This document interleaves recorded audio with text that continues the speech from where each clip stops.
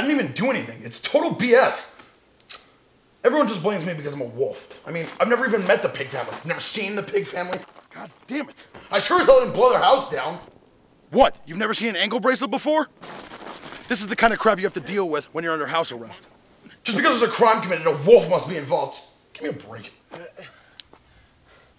What, you got some kind of problem? Of course he doesn't help.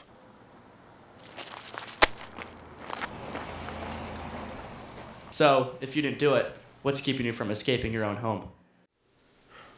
Good question.